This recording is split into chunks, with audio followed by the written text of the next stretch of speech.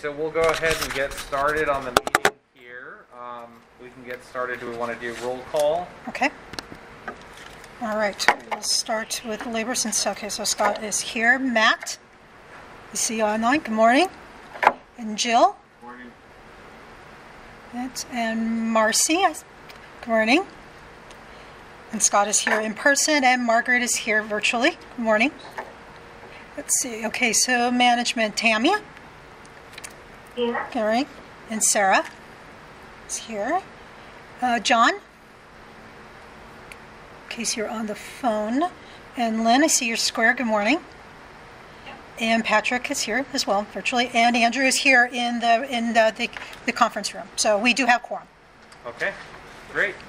So we'll go ahead and get started with a review of minutes from May 19th and June 16th meetings. I think that's okay. Actually, I'm going to ask Patrick. Did you want to request the agenda change now, or do you want to wait until after the minutes are? I can ask for the agenda change now. Mr. Chair, I will request that the committee discussion and action items be moved to follow the discussion of, or before the discussion of the minutes, to be the first item on the agenda. What? So for those of you following, the item is the thought is to change the last item on the agenda, the appointment of subcommittee, to the top of the agenda. So as I say, Co-Chair Strickland, if you're okay with that, we can make that change. And yeah, I'm okay with that. Is there any objection from any of the MLAC members on here virtually, or any questions or discussion about that? Hearing and seeing none, yeah, I think that's fine. We can shift that up. Thank you. So, doing that, I guess the first issue for committee discussion and action items, discussion about a potential change to bylaws regarding approval of committee minutes. Yes, thank you, Mr. Co-Chair. I will go into little detail about that when we do the adoption of the minutes. But from doing research on Robert's rules, no bylaw change is necessary. As the current bylaws state the specific items in which a majority of both caucuses have to vote. So because the minute adoption is not explicitly listed, it would be simple majority. And according to the FAQ of Robert's rules in the most recent edition, an abstention vote is not. It's actually considered an oxymoron. It would be considered a vote for purposes of quorum and considering the majority of membership, but it does not constitute a no vote unless the bylaw was changed and there was a specific definition of what that is. So I think it's probably easiest just to keep it as is. And we can make it when the need be, we'll make a mention in the minutes in regards to the abstention vote. Okay. I think that's good enough for me. Are there any questions or further discussion on that item? I would just like to thank Ms. Van Winkle for her research on the topic. Thank you. You're welcome. And I'm not seeing any others. I'll give a little extra time. I know with folks being virtual, sometimes it's hard to find the raise hand function or to figure out how to unmute yourself. So apologies for the extra long pauses, but we'll push through, I'm sure. So second item then is the appointment of subcommittee. Yes. So I guess just to tee it off, just a refresher from in regards to the bylaws, in regards to appointment of the subcommittee. It does not a vote from the committee itself is not necessary. It is an appointment from the co-chairs. The official announcement of the subcommittee itself can be done via notice. It's not required. I know that we want to discuss and hash basic items out here today, but the official announcement and such can be done through GovDelivery, and we will do that when the time comes for that. Also, too, non-voting, there has to be, I think it was agreed upon, there'll be equal members of management and labor to be official members of the committee, but any committee member can attend the subcommittees, and also non-voting public members can be appointed to the subcommittee, and we can discuss that further this morning. Yeah, so I guess to kind of dovetail off of that, I know that we had discussed, I believe last time, how we would want to structure the subcommittee and the number of members involved. And it's my understanding that we'd agreed that maybe just having one from each side would help a lot with the scheduling issues and other things to have the subcommittee, the formal members. But then obviously open invitation to anyone who wants to attend or is able to attend those subcommittee meetings to attend and participate, both MLAC members but also stakeholders and other groups. Were there any kind of discussions or questions about that? At least the structure of the committee initially, and then we can get into some of the other questions of what the charge would be and the timeline and all of that.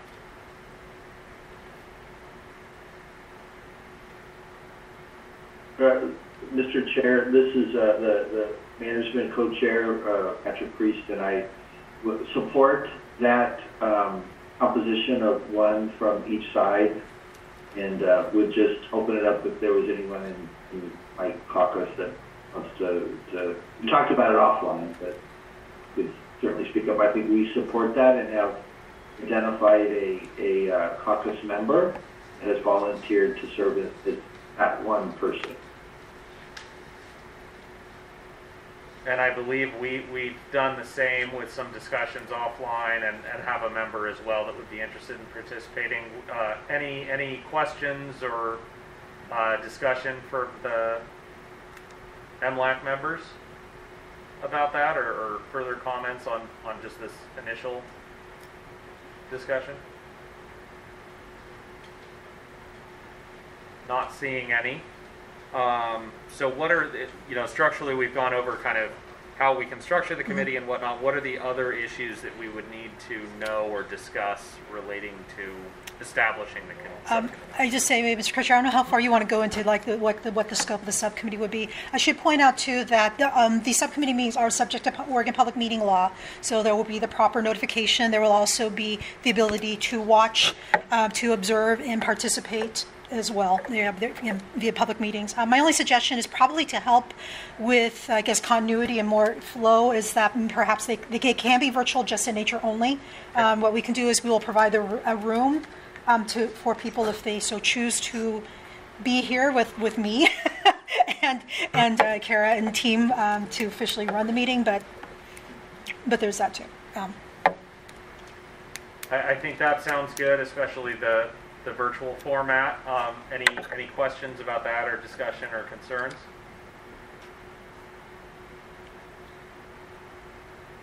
No. I know, Patrick had some questions about kind of the scope or the purpose of the subcommittee, and that there was probably a little more you wanted to say on that, Patrick.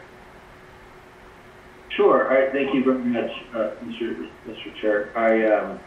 I think the charge of the committee is following through with the previous actions by MLAC when there was a recommendation made to support House Bill 4138. Is that correct?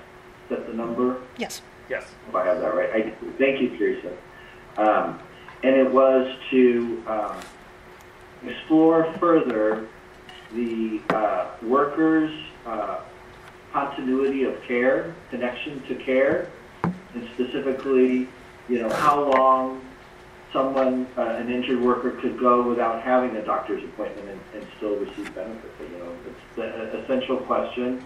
In last month's meeting, there was some discussion of access to care being one of the reasons why you couldn't have a doctor's visit. And I think that the purpose of this particular subcommittee should really be on following through on the leftover items from House Bill 4138, and as access to care relates to that particular charge, I think they could be part of the discussion and part of the consideration. But I think access to care itself is a larger issue that warrants its own subcommittee, and is even larger than work comp, in general. I mean, I think that's a healthcare issue in general. But, so I would just ask that the scope of the subcommittee's work be focused on continuation of care. So kind of the primary purpose or concern and what the subcommittee is primarily dealing with is, you said continuity of care, that there may be sort of other issues that are directly related to that that are discussed, but that this be more narrowly tailored. Is that correct? That is correct. My own request, and I invite others in my caucus to check it out.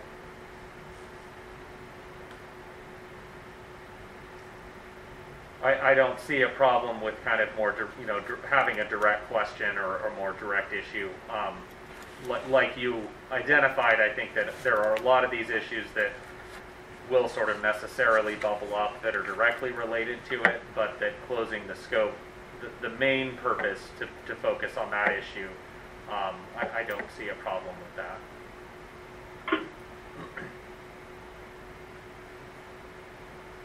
Any other comments or ideas or concerns from MLAC members? I see Sarah Duffwall. Thank you, Chair Strickland. I would also like a timeline to come from the direction of MLAC so we can focus and stay within MLAC's direction on time. And I guess I appreciate that. I have maybe I see Marcy as well. I have and Lynn, a quick question for Teresa, kind of procedurally. When these subcommittees under the new rules are formed, is there sort of a singular deadline, or there may be time on the meetings to sort of check back in or report back? You can do that, Mr. Ongoing. Co-Chair, yes. The bylaws do express that if you both agree, the co-chairs agree, you can do an end date. So, for example, like have the subcommittee with a deadline of providing a final report, if you will, to the full committee. So that's the only thing that's explicit in the bylaws, but everything else, yes, it can be. Okay. So we could have kind of ongoing reports with a deadline at the end. Okay. And I saw, Marcy, I saw you had your hand up but put it down. Was that the question that you had? No, I just wanted to make a comment and say that I think it's important that we limit scope creep, and so any parameters that we could put around it being respectful both of the intent and the members who are serving, great. That's it. Thank you. And I see Lynn's hand, and then I see Margaret. So, Lynn. Thank you, Scott. I agree with what Marcy said and what has been discussed so far about limiting the scope. If something bubbles up to the point that it needs further discussion, you can always have another subcommittee. Okay. And I see Margaret. Scott, have you and Patrick had an opportunity to draft a purpose or a scope of what the committee is looking at and what the MLAC as a whole is looking for from the committee? We don't have any draft purpose yet. It's my understanding, and please anyone jump in and correct me if I'm wrong, that we can have this discussion and then get together on that prior to making the announcement through, what was the system? We via like a memo, an official announcement, in which we can send out through GovDelivery, and of course, MLAC members, you would get that in advance. And depending on your caucus co-chair, I don't want to speak on behalf of either of you. The opportunity for offline feedback too before it's officially published. Yeah, Scott, I just think that we need to be really clear about what the purpose is and what the scope is because if we don't have agreement on that, there's never going to be a good outcome from the committee. I agree.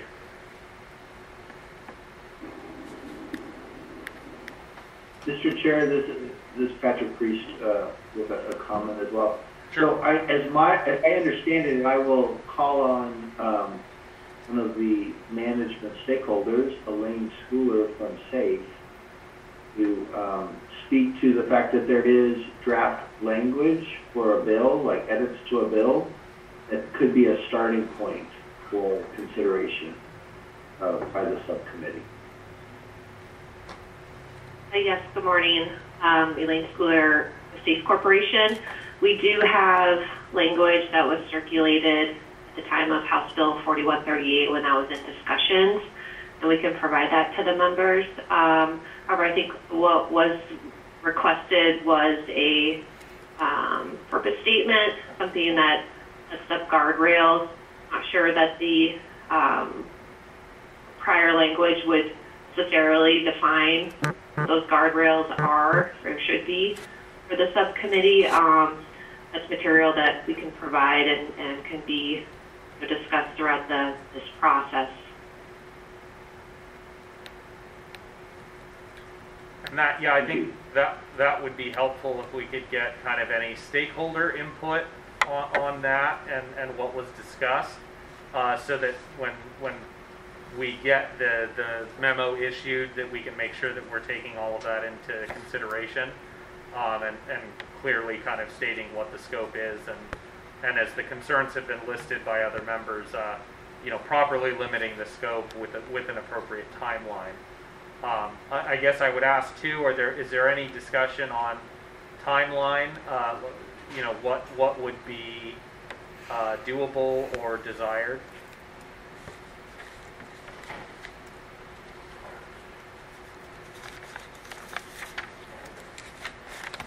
I see Margaret's hand and I see Sarah's hand as well. Margaret, did you mean to? I see Margaret's put her hand down. Sarah Duckwall? Thank you, Chair Strickland.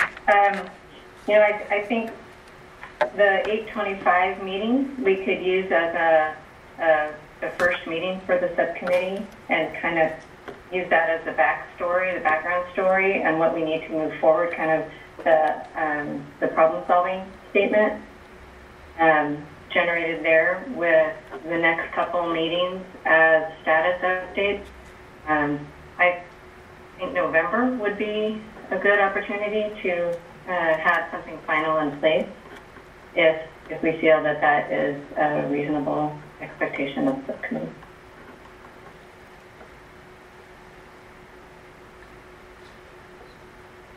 Do we have any?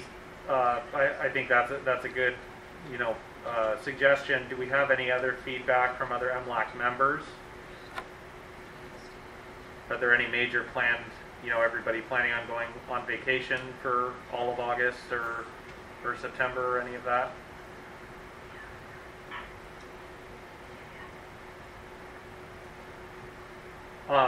Stakeholders, I'm sure that there's lots of stakeholders that will be interested and involved in this. So is there any feedback on dates or what would or wouldn't be feasible?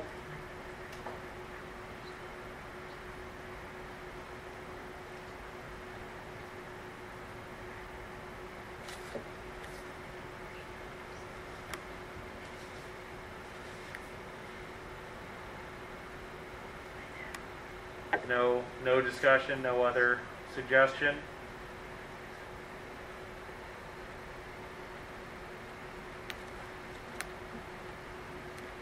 In order to allow for other meetings, would we want to say sort of middle end of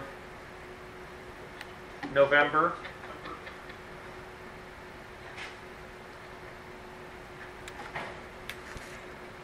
When do we meet for MLAC in November? It's currently November the 10th, so perhaps I'm just thinking out loud here to go off of Sarah's suggestion is that, so the target date could be the October 20th meeting, to have the subcommittee wrap up recommendations, or if there's outstanding issues, there's a little bit of wiggle room for the subcommittee, and then the subcommittee can do the presentation and the full committee wrap things up at the November 10th meeting. So sort of a deadline to present the findings to us of November 10th. Mm-hmm.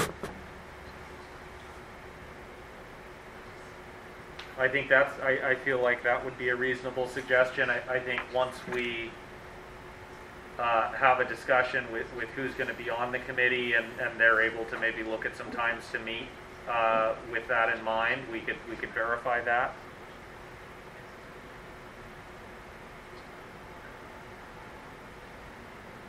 Any other questions or discussion or thoughts about this topic, kind of more broadly or generally?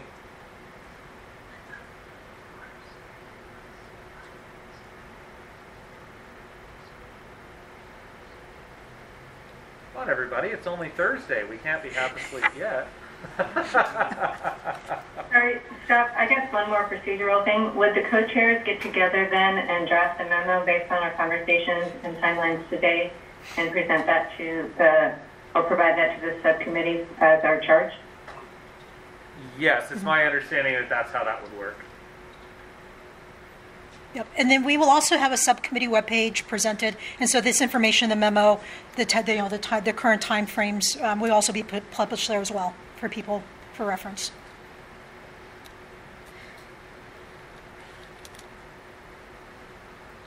Great. Any other questions?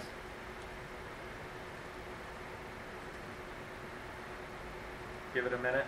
Again, any other feedback or questions or concerns or support from stakeholders?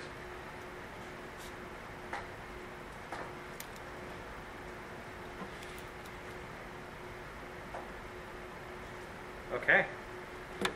Well, I want to thank everyone for their feedback on that. I feel like that was a productive discussion. So moving on next, we have, if I'm correct, we want to go back to the reviewing of meeting minutes now? Yes. So we have the May 19th minutes. So starting with the May 19th minutes, review, any questions or discussion about that?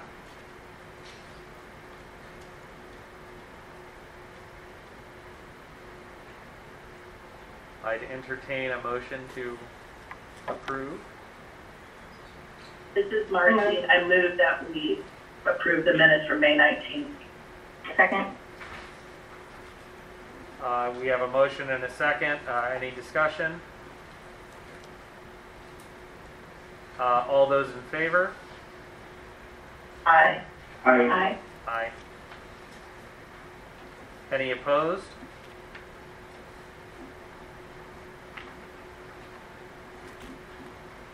Okay. No. Then we have the June 16th minutes as well. Yes, so the June 16th minutes now. I see Tammy. Wait a second. Yeah, wait a second. Are we supposed to also ask if anybody abstained at that Yes. time? Oh, Yes, thank you. Yes, All right, so abstain. we'll do the revote on Supposed to do that. that? Okay. Is there any of the members, would you like to do an abstention vote on the May 19th minutes? Did you say abstain? What did you say? Abstention? An abstention vote.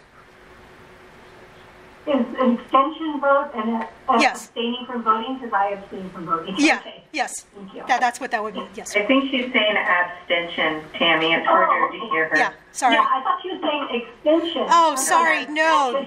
I will Okay, repeat. thank you. Okay, I'll repeat, and I'll go slower.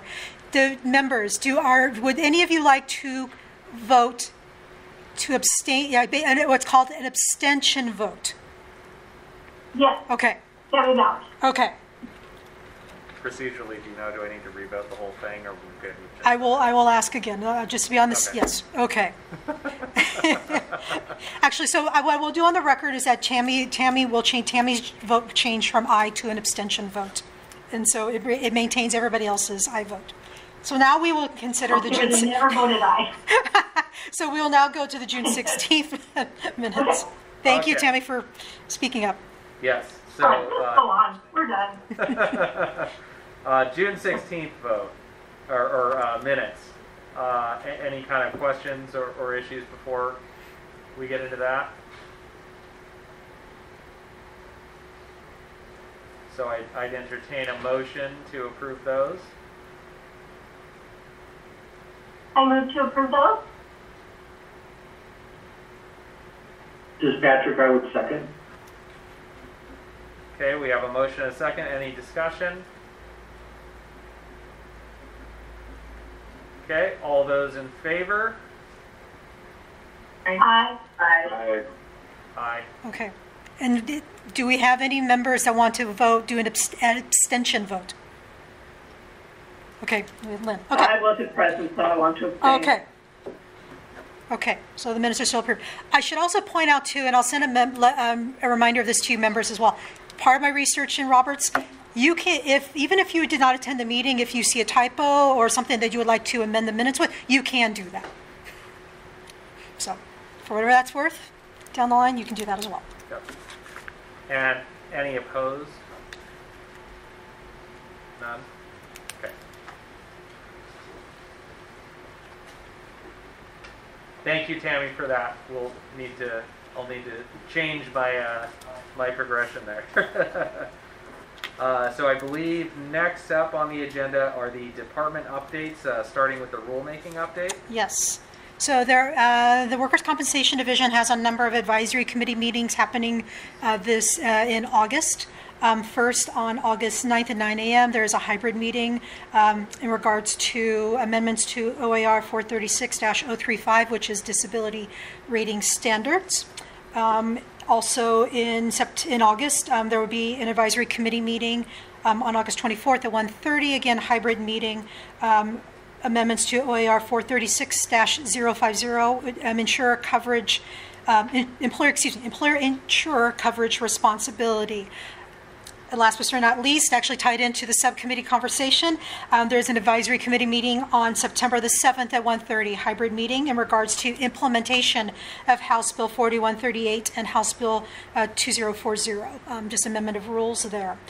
For all three of these advisory committee meetings, the agenda is pending and will be delivered via GovDelivery when it becomes available there.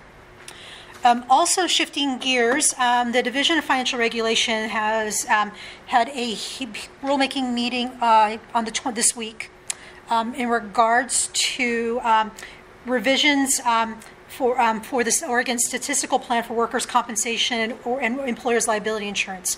So to refresh memories, while the Workers' Compensation Division is the regulator for the workers' compensation system, the Division of Financial Regulation oversees carriers themselves, and also, to a certain extent, some functions of third-party administrators there. And so this actually kind of ties into, kind of gives a bridge between rulemaking and actually Todd Johnson's presentation about NCCI and what they do, because this is one of the areas in which DCBS relies upon their expertise to carry out our functions. And so that is all I've got in regards to that. So the other item under the department updates is case law updates for the Workers' Compensation Board. So as they come to the witness table, this is kind of our debut members. This is the first you've asked for this, just kind of an overview of major cases that have gone through the adjudication process and the opportunity for you all to ask questions about those cases. Yeah, hi, good morning. Thanks for having us. I'm Robert Arvington. I'm technically I'm the interim managing attorney at the Workers' Comp Board right now. And this is Lauren Elfridge. She's one of our senior staff attorneys. Jim along to help me. And if I could just modify, I guess, the introduction just to state that we really specifically came to address a member's question about a specific Supreme Court case, Johnson v. Safe, that we were asked to present on. And so and to tie along with that, we're going to be talking about Robinette v. Safe, which is a tandem case. But of course, if anyone has questions about any other case, we'd be happy to respond, to the best of our ability, or follow up, with you via email, etc. But I just wanted to say that, in general, we're going to be presenting on those two very recent Supreme Court cases. So, anyway, here's Lauren for Johnson v. Safe. All right. So these cases are interesting. They were decided by the Court of Appeals on the same day and petitioned for review as companion cases, consolidated for oral argument. The Supreme Court actually released one several weeks earlier than the other. Johnson versus Safe was the first to be issued. So I'm going to discuss that first, and then Robert's going to go over Robinette. We can talk about some of the distinctions between the two, why they resulted in different outcomes, and answer any questions that anybody might have. Okay, so starting with Johnson, the injured worker in this case was a housekeeper. She was injured at work when her left hand was caught in a closing elevator door. So she filed a workers' compensation claim related to that injury with SAFE, and SAFE accepted left finger contusions and a left finger abrasion. During the treatment for her finger conditions, claimant, it was discovered that she also had a left shoulder injury, a tear in one of her tendons. She requested acceptance of that condition from SAFE, but SAFE denied that condition on the basis that it wasn't causally related to the work injury. The worker didn't appeal that denial became final. So back to the accepted left finger conditions, those conditions became medically stationary, meaning they weren't likely to improve with further medical treatment. So SAFE appropriately closed the claim. And in the initial closure, SAFE did not award any permanent impairment. Claimant disputed the lack of a permanent impairment award, so a medical arbiter was appointed. And the medical arbiter found that the claimant had some loss of grip strength in her left hand. The arbiter attributed 50% of the loss of grip strength to the accepted left finger conditions, and then 50% to the denied left shoulder condition. Based on that arbiter opinion, claimant was awarded permanent impairment for the loss of grip strength. However, the appellate review unit for the Workers' Compensation Division and then the Workers' Compensation Board both determined that it was appropriate for the impairment award to be apportioned to reflect that only 50% of the loss of grip strength was attributable to the accepted left finger conditions. So the worker appealed that determination, and this case made it all the way up to the Oregon Supreme Court. The Supreme Court disagreed with the appellate review unit and the board and determined that apportionment of the impairment award was not appropriate in this case.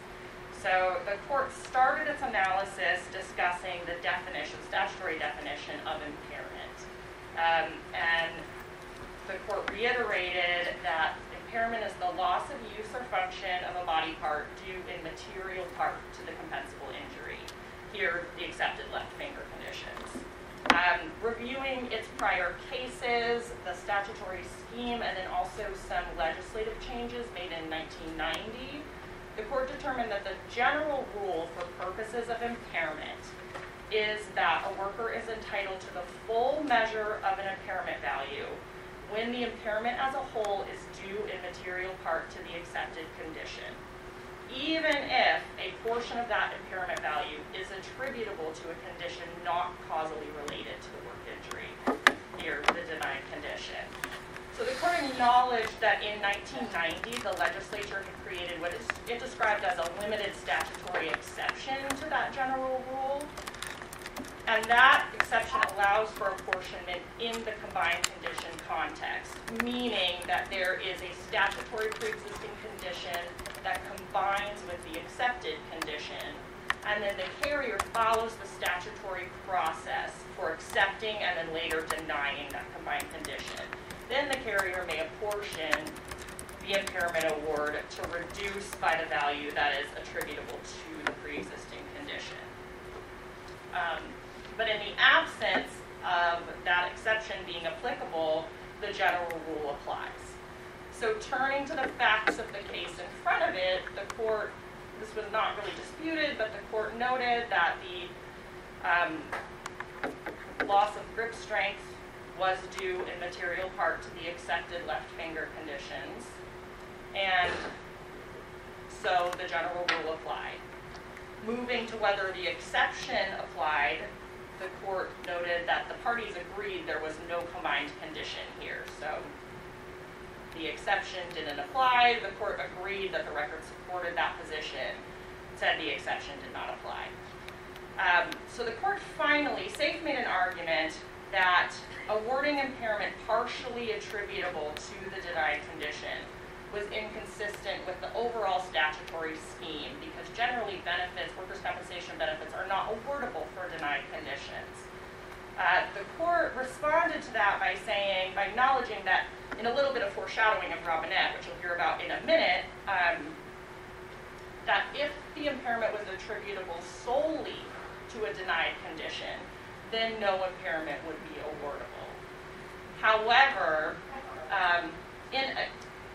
the court thought that in these particular circumstances, limiting the impairment to that impairment that is solely related to the accepted condition would be inconsistent with the standard that the impairment need only be due in material part as a whole to the accepted condition. So, in conclusion, the court determined that claimant was entitled to the full measure of the loss of grip strength, in this case, including the portion of that loss of grip strength that was attributable to the denied condition. The court remanded to the board for further proceedings consistent with its decision, and just to note, the board's decision on remand in that case issued actually earlier this week, so if you want to read it, it's on the board's website, I think as of Tuesday, and that is Maricela Johnson, 74 Vanetta 513.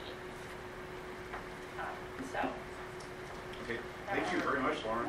Did anyone have any questions on Johnson in particular? I know that was a specific case that had prompted an invitation for us today. Okay.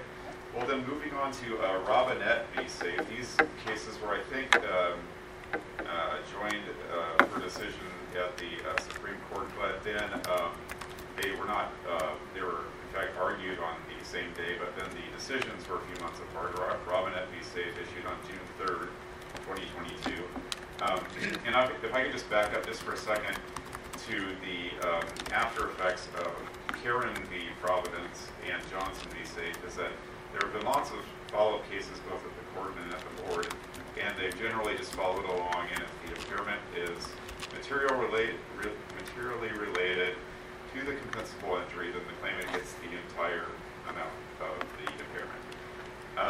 Now, the impairment still must be related in some part. So if you have the medical arbiter or other attending physician say, look, this worker, let's say, has a loss of range of motion in their ankle. However, this is just not related in any part. It's related zero to the compensable injury. Then, of course, you don't get any impairment, which is only fair. Now, creative claimants' attorneys have argued, to the board at least, that if you have a compensable claim and some kind of compensable condition, then automatically the impairment is materially related. Just kind of, it follows you, but that's all that, the only hoop you need to jump through. But the board has rejected that argument in several cases. For example, Anthony J. Dasis, D-A-S-I-S, 74 Vietnam 319, that's from earlier this year, 2022. So there is a limit. It's not just, you get in the door with a compensable claim and then everything that the doctor notices on exam is automatically awarded. Now, coming to Robinette, this woman was a school custodian and she injured her right knee. That was accepted for right hip, right knee, and right thigh strains. It was the claim was enclosed, and the arbiter said, well, she does have a loss of range of motion and decreased stability in the knee, but this is related entirely to pre-existing conditions, 100%. Oh, by the way, she also had a surgery, which gets a value, presumably, and a chronic condition, which are materially related to the injury. So, therefore, the court had the opportunity to determine if you must meet this material relationship standard with regard to each particular loss of use or function. In Johnson, it was, it just didn't come up because there was one loss of use of function. It was just grip strength. But in Robinette, the court said, well, what we're going to do is say that, and this is an arguable departure from the Karen principle that you get the impairment, quote, as a whole, but that the court said in Robinette says that each distinct loss of use or function is still subject to the material cause standard. The court noted that in the department's 035 disability standard rules, losses of use and function are carefully laid out and segregated for instance, loss of range of motion, stability et cetera, and then that it was, provided some,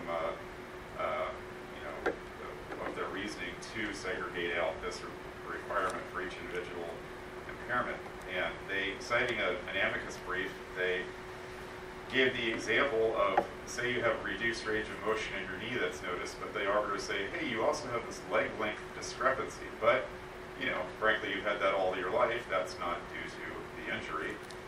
So the court actually relied heavily, I believe, on policy for the decision. And they just said it's just not fair for the insurer to compensate a claimant for something that is just entirely unrelated to the injury, and that squares with the overall policy of incorporating only those costs that are justifiably integrated into the stream of commerce because they are due to the workplace. So that's basically Robinette. It started to poke some holes or I guess, provide at least one exception to this general rule for Karen and Johnson, Cruz Salazar, some other cases that have just, given the entire impairment to the claimant. I do see a question. Are you willing to take? Certainly, yes. Yeah. Sarah, I see you have your hand raised. Thank you. I appreciate the explanation of these cases, so thank you for that. But my question is, do we have any sense of what makes it material relatable? Is it a percentage base, so that 50% maybe being what throws it over to make it material relatable for the 100% impairment? Or is it different in each case, or what should we expect in the future? That's a really good question. Material has never been, people have ventured to guess, but there's never been a percentage allocated to it. Some people have said, oh, it means 10% or 5% or something, but it's in compensability cases it's been defined as more than a minimal cause, a substantial cause, but certainly not 50%. I hope that starts to answer your question, but yeah, that's never been codified in either rule or case law, or that you've seen, no. So it's generally in plain language, more a substantial cause, more than a minimal cause, but not up to 50%. That would be major cause.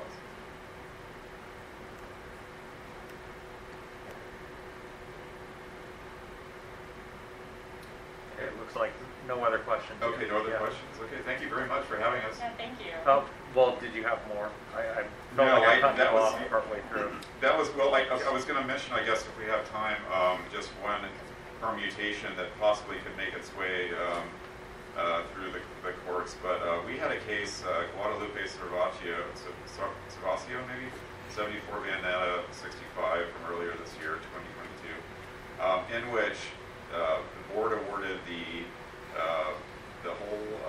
full measure of impairment for impairment that was found to be materially related to a strain. But the board noted that they had a newly accepted, not yet closed out condition, actually two conditions, I believe, infraspinatus and supraspinatus tears, to which the impairment was also materially related. That's the thing about material causes, that you can have more than one material cause. It's not theoretically possible, I think, to have two major causes, but you can have two material causes. So the question becomes, what happens when that new condition is closed out? Does the claimant get that impairment as well? And I think theoretically, but probably not as a fairness matter, and as perhaps a matter of offset in the 436 of 325 rules. It's just kind of a hard, straight-faced argument to say that the amount that you've already been awarded should be awarded again, for the same exact impairment. So, but we may see that issue. So, in general, we're happy to present on cases even without a specific question. So we will try to come by periodically and present just the latest cases for the benefit of members. So thanks. Great, thank you. And Teresa, do you have contact information in case Yes. members have follow-up questions or anything? Great. Okay. Thank you so much. Thank you very much.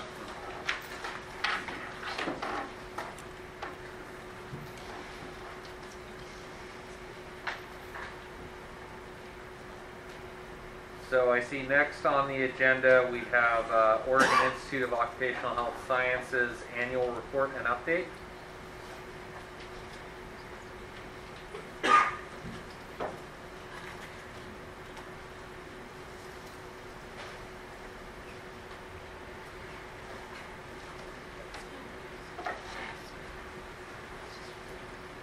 Thank you. My name is Stephen Shea. I'm Professor and Director of the Oregon Institute of Occupational Health Sciences at Oregon Health and Science University. I'm here today to present some recent updates on our institute, the financial picture, and also some highlights of our activities. I recognize that the MLAC board hasn't seen us present for a few years, and there's probably we're new to many of you, so I'm going to hopefully give you some structure, background that you'll find useful. Can I have the next slide, please? So we have 4 presentations today. My presentation is just the institute overview, and then we have 2 research presentations. One about combating the obesity epidemic, which will be a fascinating story about how DNA repair that happens in all of our cells throughout our body is a mechanism which might be related to obesity, and this can be modulated up, meaning increasing obesity, and down, meaning decreasing obesity. And that will be Professor Stephen Lloyd who presents that, who is actually the former interim director of our institute. Then we'll have our newest faculty member, Nicole Bowles, talk about the impact of work schedule on firefighters' health. This is one of about 8 projects that Nicole does, and it's a fascinating tale of, if you look on paper, how firefighters have to stay up day and night and perform, and it just looks impossible. I've studied sleep research for over 30 years, and on paper it doesn't look right. It looks difficult, but by comparing sleep schedules and different work schedules, it does seem possible, and these firefighters are actually thriving with certain work schedule shifts. And then finally, I would like to introduce our new Director of Outreach, Erin Flynn, we're really delighted to have recruited. She's a former Executive Director of the Portland Innovation Quadrant and served for 8 years as the Associate Vice President of Strategic Partnerships at Portland State University. Next slide, please. So our institute was formed over 30 years ago. It's formerly known as CROIT, the Center for Research on Occupational and Environmental Toxicology. We changed the name, I think, in 2014 to reflect more about what we actually do. The institute is dedicated to health and safety in the workplace. Our mission is to promote wellness and prevent disease and disability among working Oregonians, and we fulfill that mission through basic research and applied research, outreach and education. And I'll explain what I mean by basic research on the next slide. Next slide, please. This may be small for some of you to read, but hopefully you can download this package as a PDF. We have 13 full-time faculty members, and they all run their own what's called lab, although there's a great deal of collaboration among the faculty members, both within the institute and across OHSU and actually across the nation. On the left-hand side of this, on the panel, we see the basic researchers. There are 6 basic research labs, and I've highlighted Dr. Lloyd's lab because he's going to present just one example of one of the projects he's doing. Next is the clinical and applied research, which is essentially work at OHSU in the studying humans in specialized laboratories, human volunteers, and then outside in the workforce. And part of we have more researchers studying clinical and applied research, and we are currently recruiting 2 more basic researchers to improve that balance. Part of the applied research, we have 2 large programs. One is called the Oregon Healthy Workforce Center. I'll talk about that later. and another is the Oregon Fatality Assessment and Control Evaluation, where occupational fatalities in Oregon are examined, investigated, and assessed, and informative outreach is offered based on those fatalities. Part of the structure is our outreach and education. As I mentioned, Erin Flynn will be talking about that later, and we have an administration that helps us put our grants in and run our building. This is an absolutely unique institute. To have basic and applied and clinical research and outreach in one institute, which is a relatively small institute, to cover that breadth is amazing. And the fact that we all interact means that the basic research informs the clinical research, which informs the applied research, and the applied research helps form the questions that the basic researchers study. So it is just amazing that we, I feel that we have this opportunity to interact at all those different levels within one institute. We also get involved in a lot of education as well. Next slide, please. The research of those 14 faculty members is generally grouped into these 4 themes. One is called Total Worker Health, and we'll probably present about that next time, but in essence it is a combined safety and health promotion interventions in the workforce. Next is sleep and shift work, and Nicole Bowles is going to talk a little bit about that, of the impact on health and safety of that theme. But we have lots of researchers studying sleep and shift work and circadian rhythms. We have researchers studying circadian rhythms in fruit flies, in mice, in humans in the lab, and in humans in the workforce. The next is injury treatment, recovery, and prevention. We have, as I mentioned before, the Fatality Assessment and Control Evaluation Program. We have people studying traumatic brain injury, safety climates, etc. We're not going to talk too much about that today. And then the final theme is called exposure biology, and specifically the role of the genome instability in human disease. And Dr. Lloyd will present that today, some of that today. Next slide, please. This is our income. The orange part of the pie chart is the funds, the very valuable state funds that come to our institute.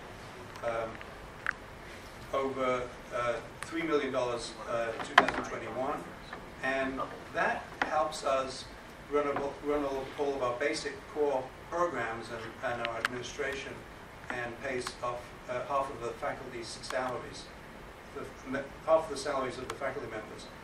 And it helps us leverage into getting actually almost twice as many funds from federal grants, which is the blue panel.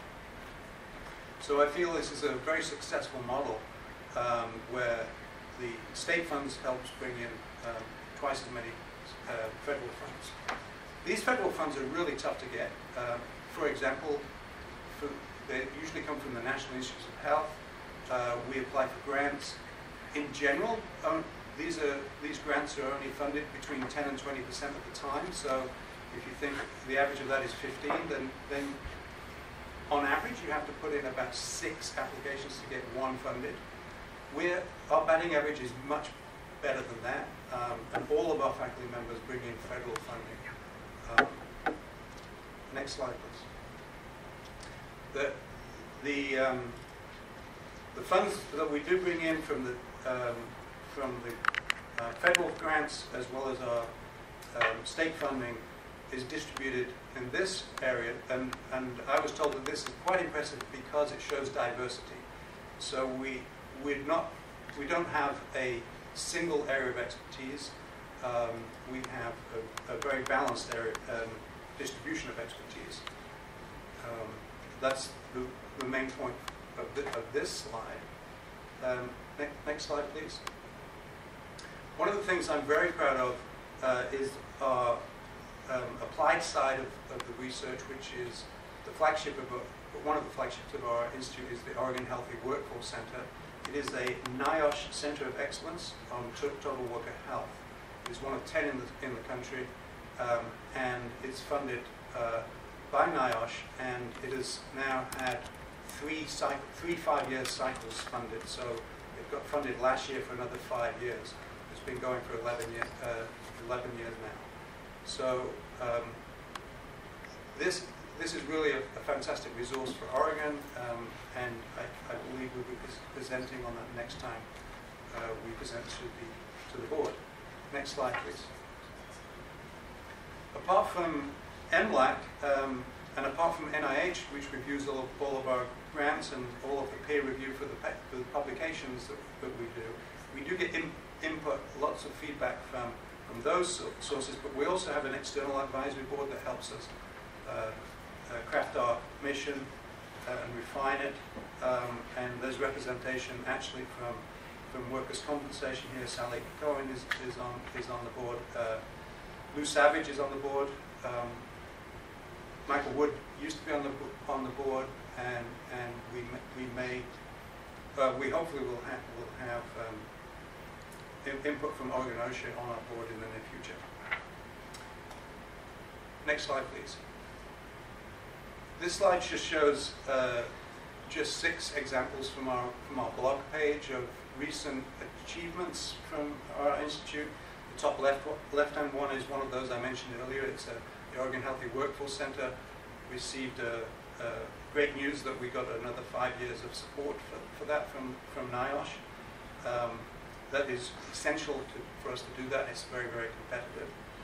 The next slide, I'm a little bit embarrassed to point out, it is an Outstanding Investigator Award to me. But the reason it's a notable achievement is because it's a 7-year award, and it didn't come with specific aims. It's an award to an investigator based on the trust that the NIH has in that investigator. They don't want to waste, in this case, my time writing grant applications, which might take a month per application, and instead will fund my research program for the next 7 years. So that's a highlight of my career. Next is, one down is Dr. Surath Thosar received a grant of $2.97 million from NHLBI. I call that $3 million, but he calls it $2.97 million. On the right-hand side, top right, is very proud of Dee Dee Montgomery from our outreach team. She last year received the American Society for Safety Professionals Region 10 Safety Professional of the Year Award. Next one down is Leslie Hammer received the Oregon OHSU Distinguished Faculty Award for research. So showing that across OHSU, which is 18,000 employees, one of our institute, which is only 70 employees, received the highest honor in research across our institute. So with that, I'd like to go to the next slide and ask if there are any questions. I should say that there are 3 more presentations to come, 2 on research, which will be about 5 to 10 minutes each, and another one on outreach. We can also answer questions at the end if you wish, but this might be a convenient time to stop and ask if there are any questions. I do not see any hands raised from my view. So. Okay. Yeah, I was going to say. Yep, I'm keeping track of that. Okay, thank you. Any questions? Going again for the folks virtually.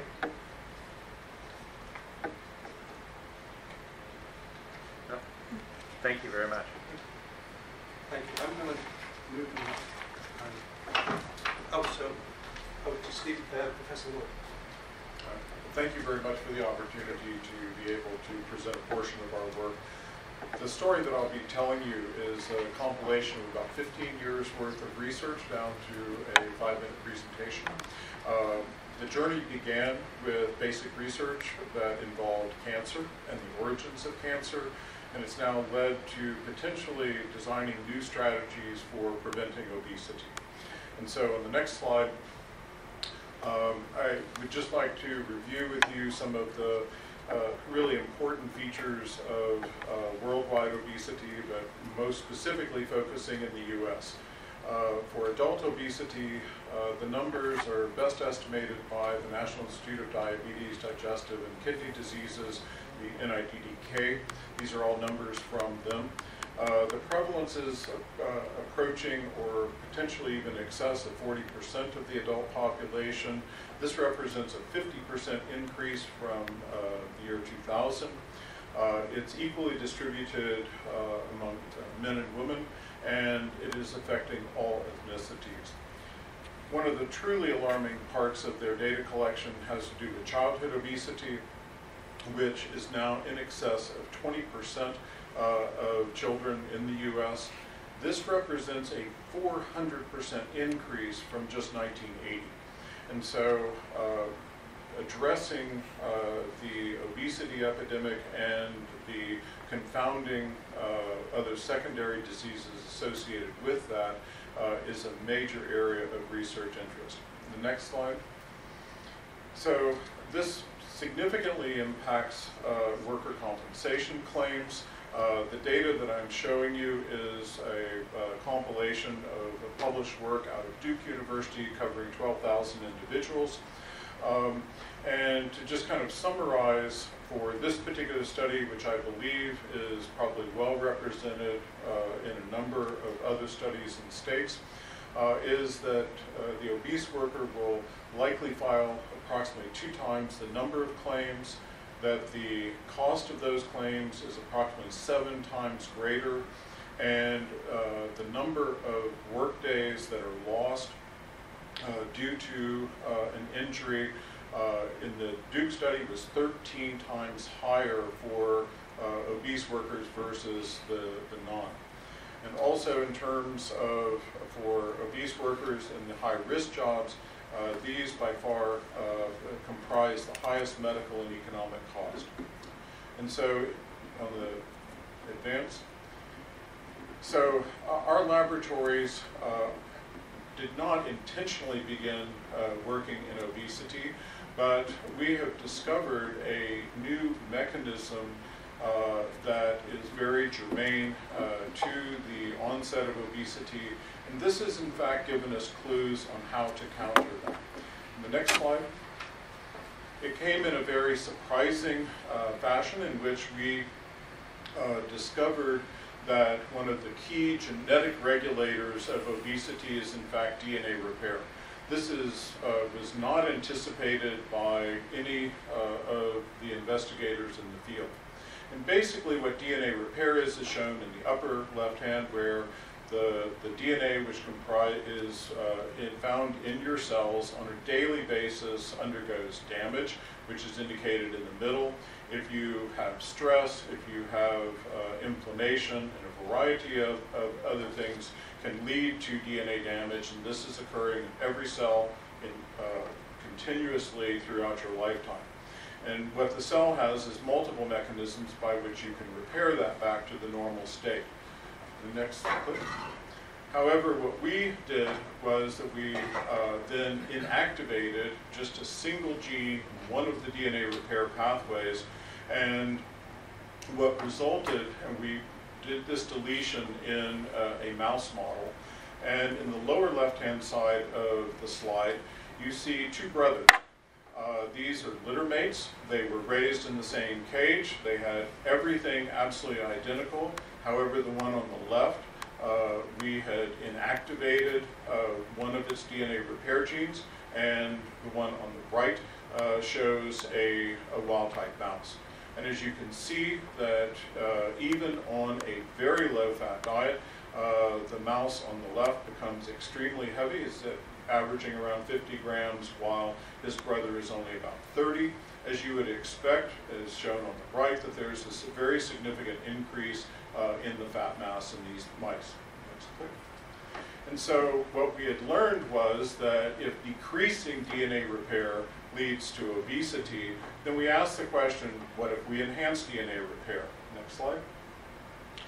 In fact, this is a summary in which we again used genetic engineering in order to be able to increase the efficiency of DNA repair in a mouse.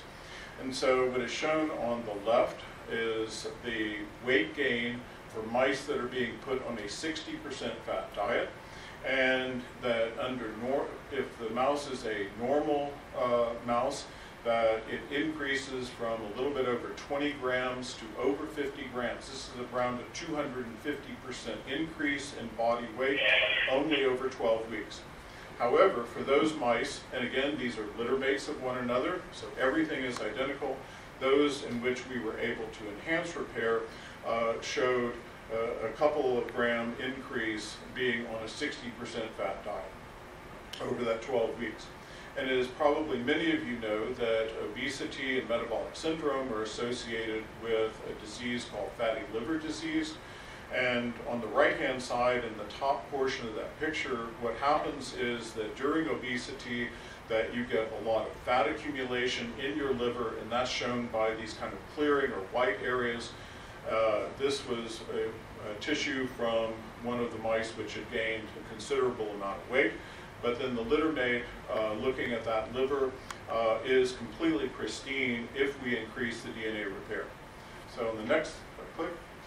So obviously we cannot be genetically, as we engineer these mice, we can't engineer humans, and so we've taken an alternative strategy. And on the next slide, we're taking a pharmacological approach in order to identify chemicals that would be, in fact, increasing DNA repair, with the anticipation that if we can do pharmacologically what we did genetically, that this would potentially be a strategy for combating obesity.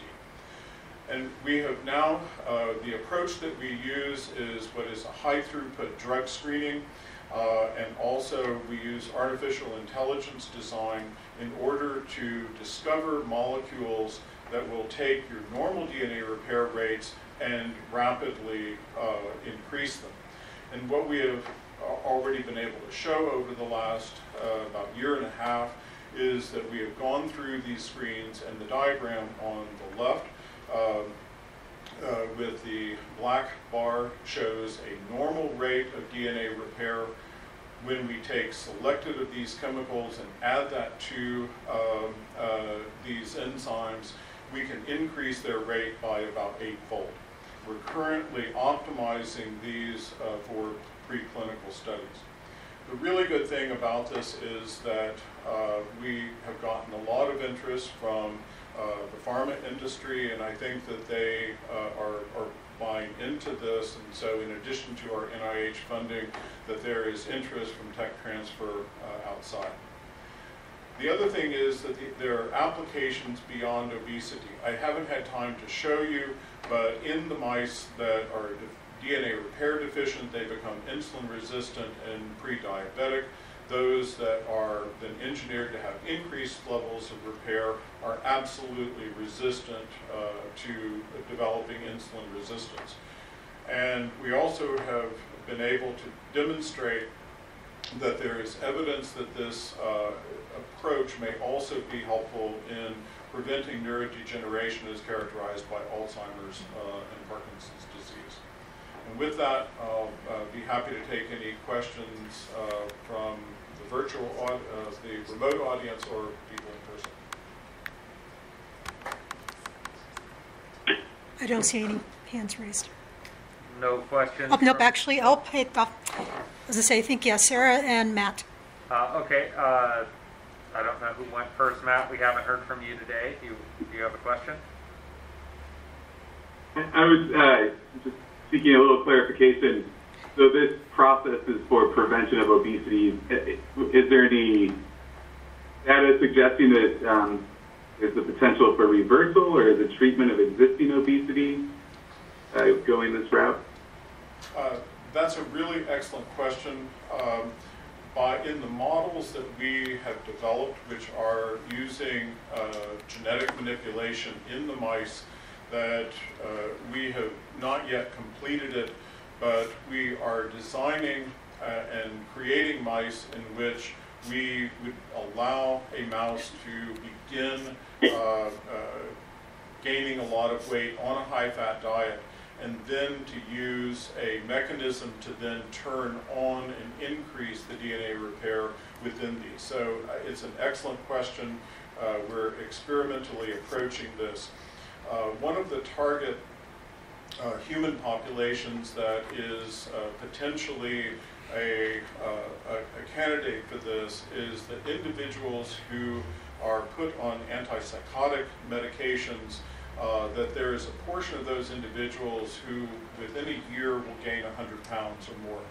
And so this is very predictable, and so this would potentially be a test population once, if we can ever create the drugs through many years probably from now, trying to work on that. But this would be an ideal population in which you would be able to have individuals with relatively stable weight going on a medication which is going to result in a known increase. And they would be a particular first-line target population. Excellent question. And so it's my understanding that you've done genetic process in animal models, but you have not attempted a pharmacological in animal models yet either? No, at this point, we're early enough in the identification and refinement of these small molecules that we are now at a third generation in which we are interested in the pharmacologic properties of these chemicals. We'll need to look at their half-life within a test organism. We'll need to look at how they are being turned over, whether there are any adverse side effects. So it's delivery unfortunately a very, very long process, but it would be turning to a strategy which had previously just been overlooked. And in fact, in my field, in the DNA repair field, other laboratories around the world had also made this observation but never reported it, where they would knock out a DNA repair gene and see obesity. And I was talking to one of the directors of a very large cancer institute in Japan and asked him about this, and he said, yeah, they get fat, but I run a cancer institute, I don't care.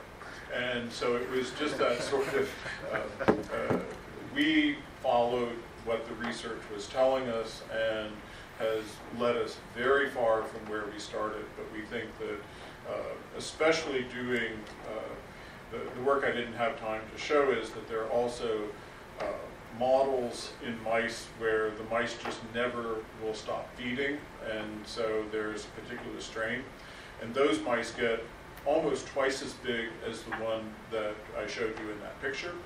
And we've essentially been able to prevent obesity in that model also. So that we have both a diet-induced obesity and a genetic predisposition to obesity that have both been reversed. Great. And I know Sarah had a hand up as well. Yes, thank you for the presentation. It's nice to see progress in this area, the challenges of the United States specifically. But my question is time frame. Right? You alluded to many years out, but do you have any thought of when human trials could start? The process and the cost for bringing a drug to market is truly astronomical. And so currently the company, the major company that we're working with is devoting all of their resources to this. I would say that we are easily more than a decade out before there would be where you would go through all of the FDA processes for this, all of the preclinical studies which are done in at least 2 animal species before this would be brought to any kind of human clinical trial. So in other work in our laboratory in which we are working toward preventing sunlight-induced skin cancers, we have been on that road for roughly 10 years, and it is just now getting to the point where the first clinical trials we hope to begin next year.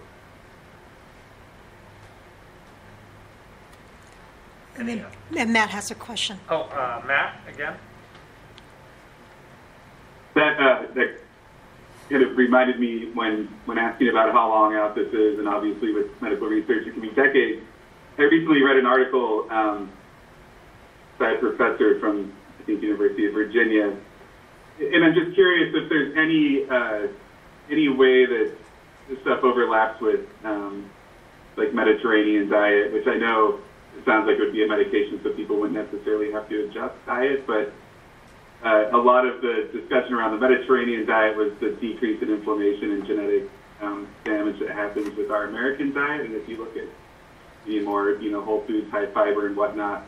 So I'm curious if you see the same results from those dietary changes on that genetic level of repair, or if you've even looked into it. And then I'll refrain from any more questions. I could, it's not necessarily it. Well, again, a very, very insightful question. So, in fact, the DNA repair gene that we took away and have now enhanced is, in fact, involved in the repair of damage that is caused by inflammation. And, in fact, you are absolutely correct to make the correlation between various diets are more inflammation prone and inducing than other diets, and therefore I think that even though the line has not been fully connected, that there is a lot of evidence pointing to inflammation and induction of reactive oxygen species. That type of damage damages proteins in your cells, lipids, and DNA. And so what we believe is that the lipids and proteins are rapidly turned over. We got to take care of our DNA. And if we don't take care of it, there are going to be consequences. And so I think that your correlation and putting a Mediterranean-like diet that would be reducing inflammation versus a pro-inflammatory diet is an excellent correlation, and it would be in very close agreement with the data that we have. We've knocked out other DNA repair genes in that also participate in the repair of inflammatory-induced damage, and those mice also become obese. So we have not done the correlation by then enhancing those. No more questions from the squares. Yeah, looks like no more questions. Thank you so much. It was fascinating. No, that's great. Thank you.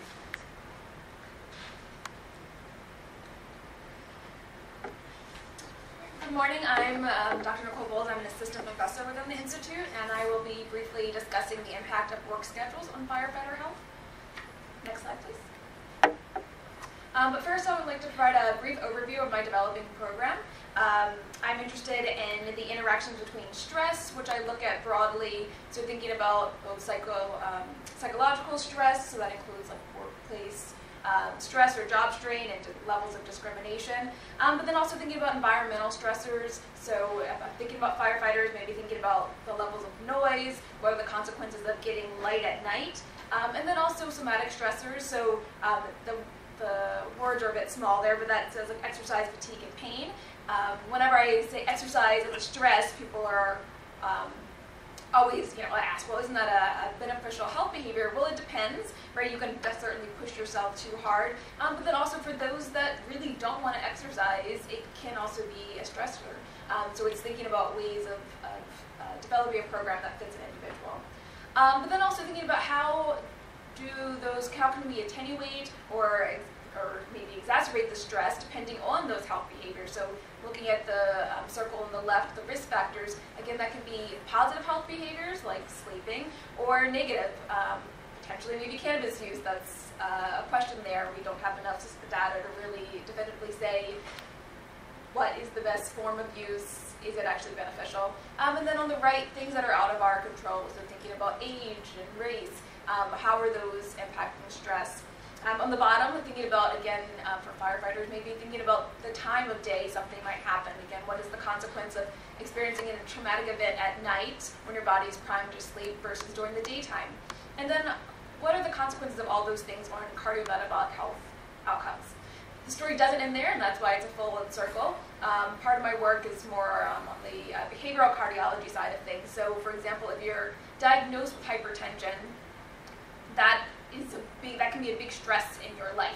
You have to change health behaviors that maybe you've had your entire early adulthood, and suddenly you have to fit in a medication. Again, develop an exercise program that works, change your diet, and so that can be a big change in your life. So it's really a full-on circle.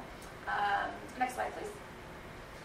My work with firefighters fits in there nicely. Or specifically, the Wellness Committee from Portland's Fire Union came to us in 2018 with the question of what is the best work schedule, or what are the consequences of different work schedules on our health.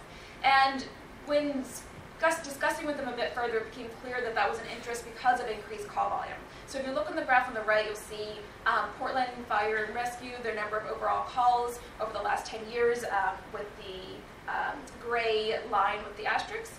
And those level of calls, which have increased, again, in the last 10 years relevant to 2008, is paralleled by the number of calls nationally.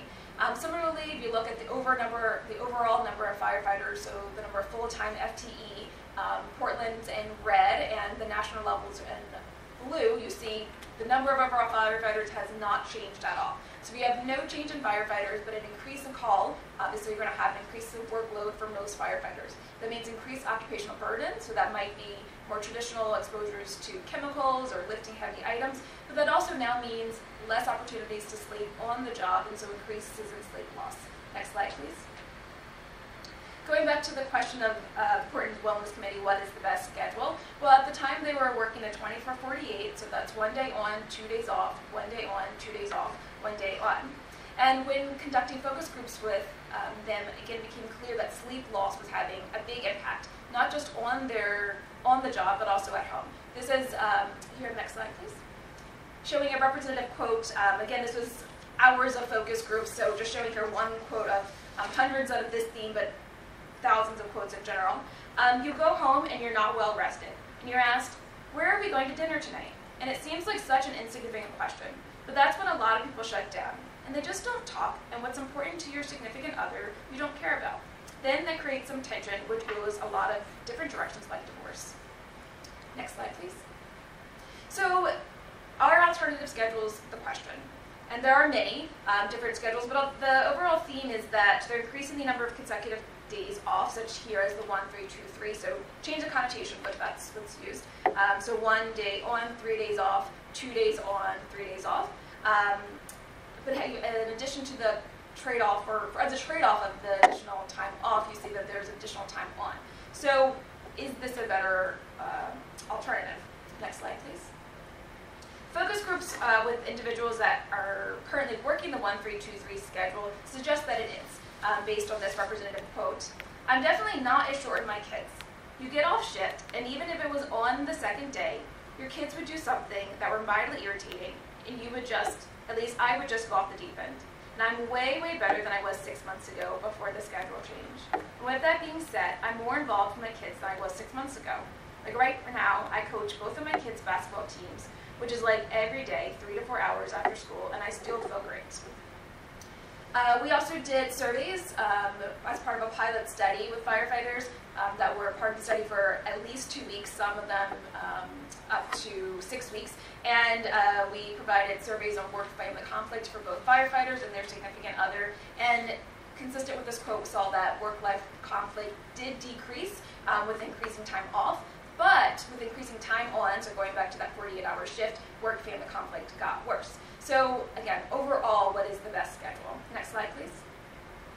So at the moment, we're funded by through the Oregon Healthy Workforce Center as part of the Total Worker Health, NIOSH's Total Worker Health program, to study this exact question on a larger scale. So at the moment, we're prospectively studying Portland Fire and Rescue, who has made that transition to that 1, 3, 2, 3 schedule in March. So in January, February, we collected baseline data before this shift change, did an acute assessment in May and June, and then at the end of the year, we'll be doing repeating measurements as well. And these are cardiovascular, sleep, stress, again, getting at that work-family conflict, And then hope to present to them at the beginning of the year before they make a vote on whether to stay with the 1323 or go back to the 2448. And then we're doing a cross-sectional study to look at departments across the state who are working either 2448 or 1323. So that's included like Eugene or Canby. And if we have any other suggestions of partners, we'd love to have them. And yeah, I hope to come back in future years and present those findings of that full-on study. Next slide. Thank you, and any questions, please? Do you have any questions virtually from folks? Matt. Matt? Of course I do. Yes, this is Matt Galsey with Oregon Nurses Association. So I have to ask, will nurses be included in that healthcare worker group that you mentioned that would be studied? And then, a lot of that resonated with me. I did ICU night shifts for quite a while, 12-hour shifts, and I still pick up calls for the cath lab, and I'll have weekends where a lot of interrupted sleep and a lot of stress. So I think it would be great to see this work also expand out to nursing, and as you're affiliated with OHSU, you have a large population to work with. So it'd be great to see that. Yeah, for sure. So this study is specifically just for firefighters in part because they are living in the workplace, so that provides a different dynamic as well. But I do have a colleague through the School of Nursing who is also has an appointment in the Institute, and he is doing some work with the nurses. Okay, we have Marcy, then Margaret. Marcy? Hi, I just wanted to say thank you. I'm with the International Brotherhood of Electrical Workers, Local 125, and we represent members who work in the utility industry. So those are utilities, line clearance, tree trimming, and contractors. And I just wanted to say the information you provided just resonated with me because they don't really, when you showed the graph that indicated the number of FTEs versus the number of calls, that's exactly what we're facing in our industry. So just wanted to say thank you, and I hope you include some linemen while you're at it. Yeah, that would love to work with you. Okay, Margaret. Margaret? Thank you. It's a fascinating presentation. I'm wondering if there is an organization or a portion of your organization that is looking at the outcomes. For example, if someone has been working for 24 hours and has to make a critical decision versus someone who has worked 48 hours without sleep and has to make a critical decision. Yeah, so we are doing measurements that get to that. So one item that they'll complete every day in the morning and at night is called a psychomotor vigilance task. And so it seems pretty simple. You just push a button and we're looking at a sustained attention. But yeah, it gets at the question of performance. And then we also do collect data subjectively to try to get at that. And then we also have access to accident reports. I'm just waiting a moment to see if anybody else will raise their hand. I think we were good. Okay, yeah, and just from my perspective as well, I think this is invaluable research. As we move into a different kind of economy, increasingly from what we've had over the last, even a few decades, let alone hundreds or thousands of years. I know that I've worked a 4-10 schedule before and have seen the impact that that has on my life, my livelihood, my wellness, my ability to do things with my family compared to other schedules. And I think it's really exciting to see that there's a lot of real critical analysis and amazing research being done on the impacts of this so that we can kind of rethink that as we move forward and see, with technology change and the issues that we have to deal with now, how can we better structure that? So I just want to thank you for the work that you're doing on that. Thank you, and thank you for your questions.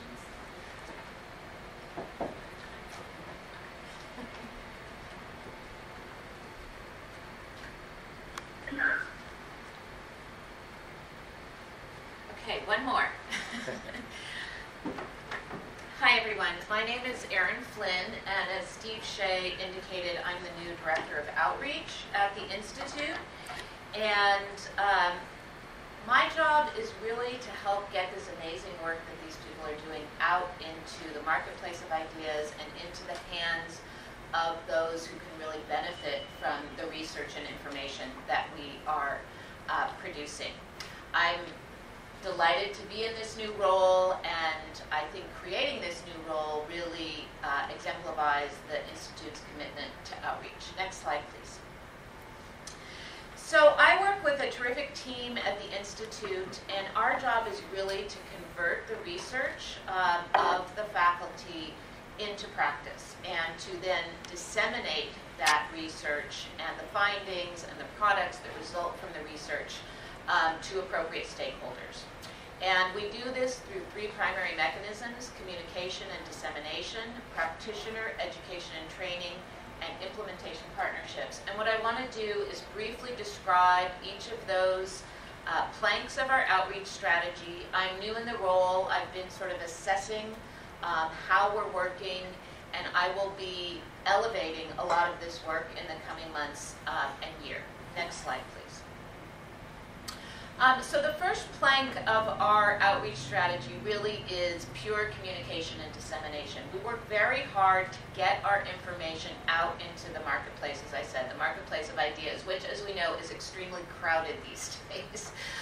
We have a terrific woman on our team, Helen Shuckers, and she has really built out our social media platforms. We have a blog, a newsletter, we do podcasts, and as you can see by the numbers on the screen, we are viewed as a trusted source of information. We get a lot of likes, a lot of listens, and people do return again and again to tap into the information that we provide.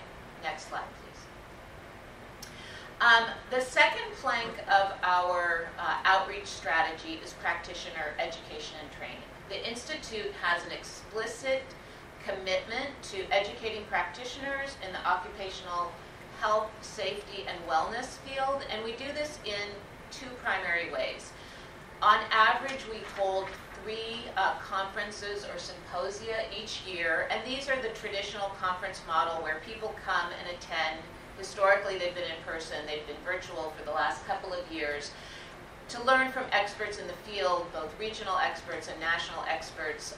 These are low-cost events that are highly attended, and we try to be very topical. So, for example, the last 2 symposia have been on the impact of climate change on occupational health and safety.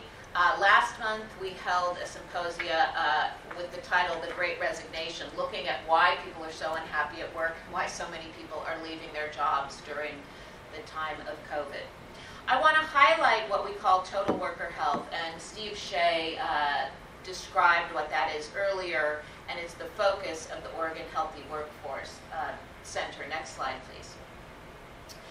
Total worker health is a holistic approach to occupational safety and health that really includes psychosocial stressors in addition to sort of physical safety in the workplace. We have a unique alliance in Oregon. I believe it is the only statewide alliance where we have partnered in a formal way with SAFE and Oregon OSHA to advance total worker health, to disseminate it broadly, and institutionalize the set of practices associated with total worker health. Dee Dee Montgomery on our team and Liz Hill of SAFE have developed a total worker health curriculum ranging from Total Worker Health Basics 101 all the way to very specific, more technical courses.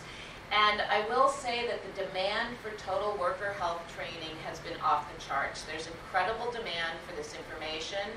Liz and Dee Dee cannot actually fulfill and meet all of the demand for these courses, so they've developed a Train the Trainer curriculum, which they're delivering currently.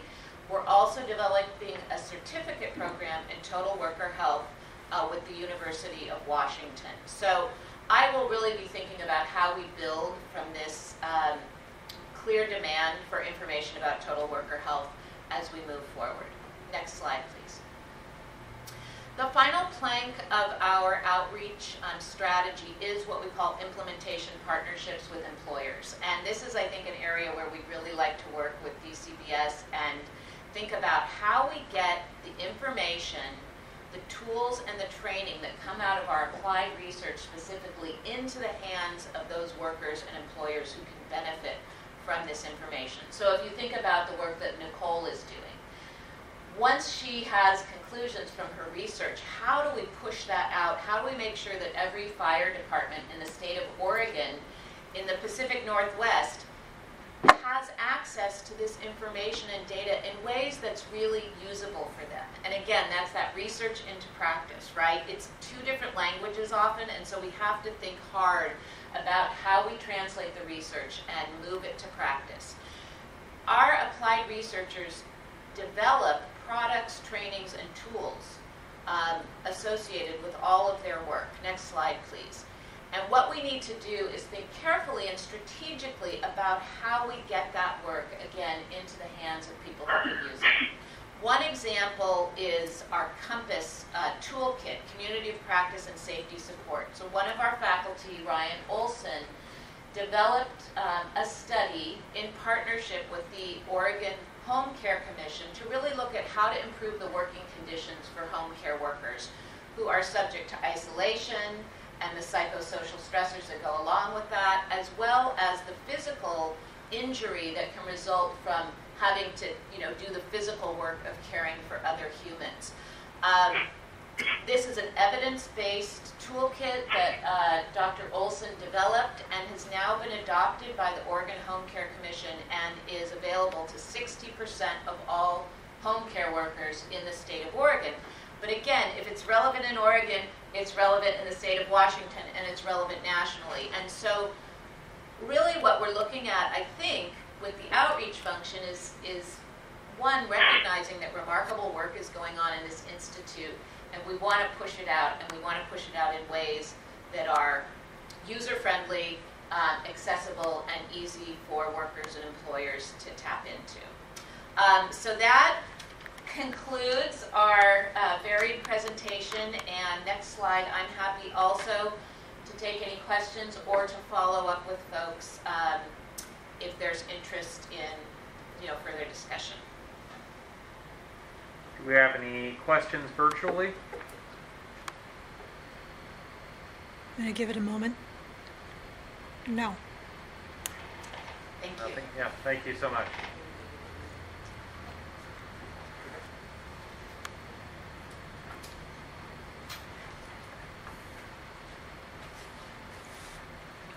So it looks like next on the agenda we have the National Council on Compensation Insurance Overview. Good afternoon. This is Todd Johnson with the NCCI. Thank you for the invitation and the opportunity to speak. Spend a few minutes regarding NCCI and our role in the Oregon workers' compensation system. So, Brittany, can you tee up the PowerPoint? Thank you. Todd Johnson, I've been in the work comp industry 35 years now. About 30 of those years were leading carriers and third-party administrators for operations in both the claims and policy arena, and then 5 years with the NCCI in this role as a senior state relations executive. Next slide, please.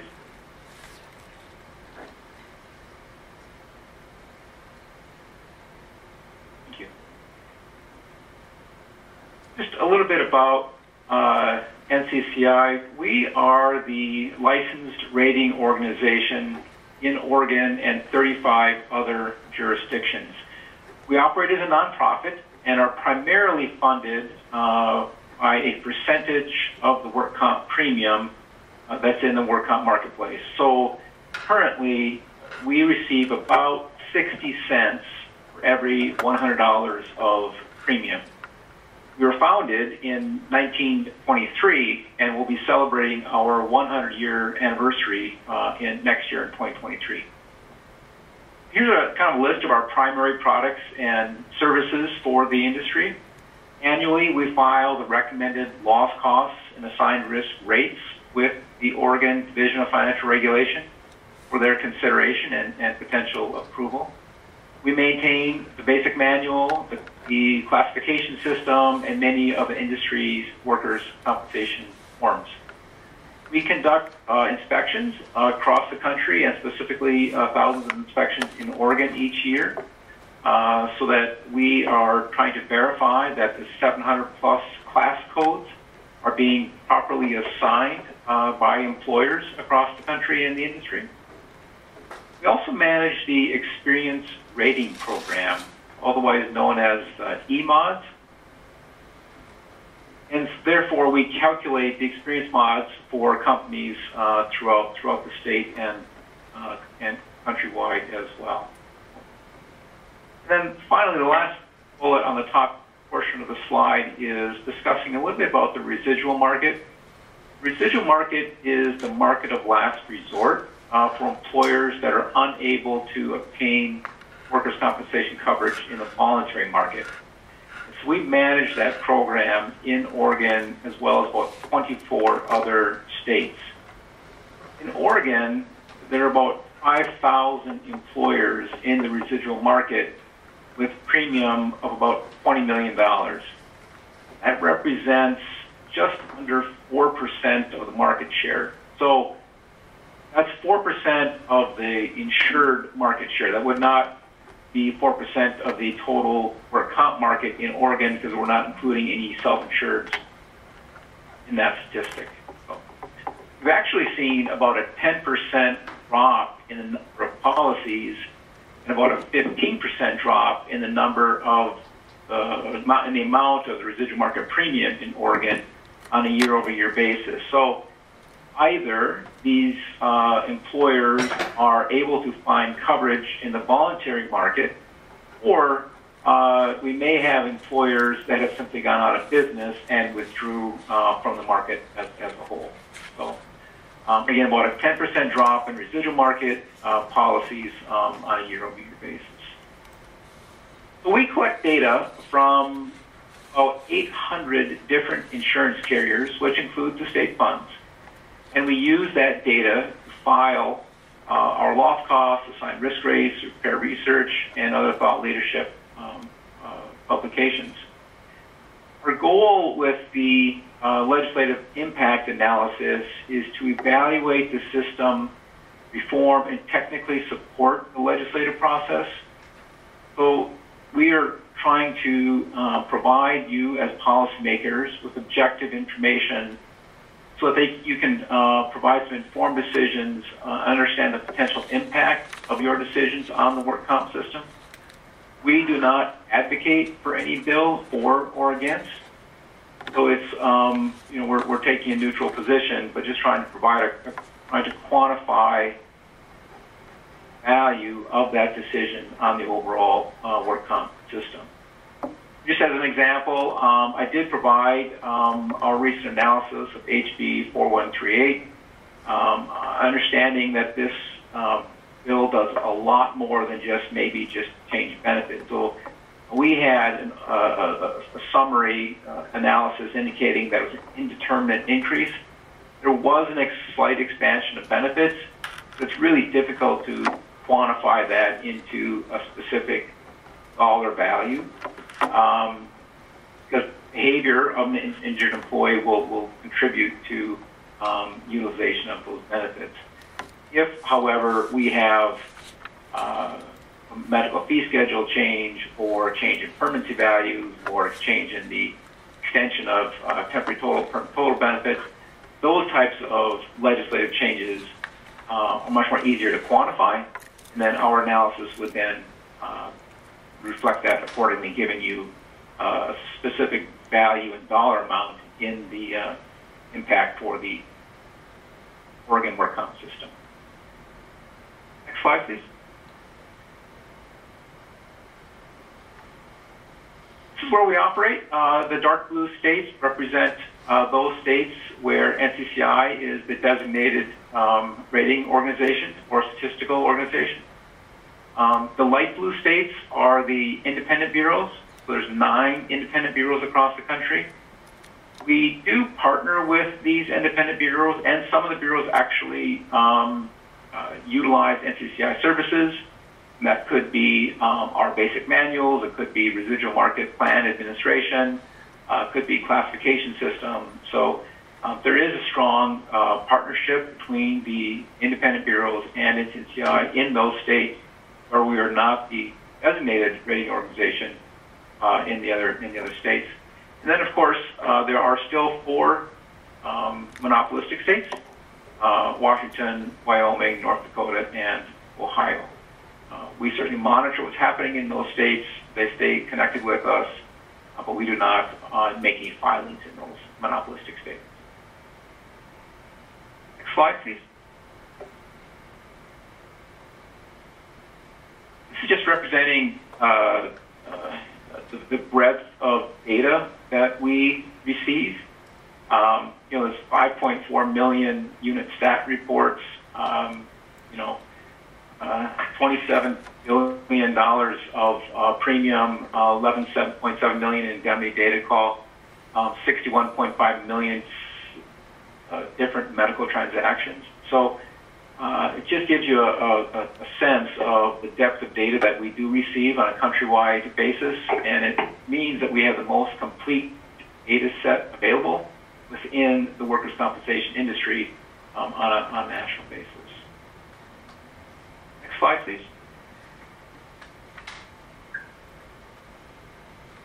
Just quick resources that we have available on our website, ncci.com.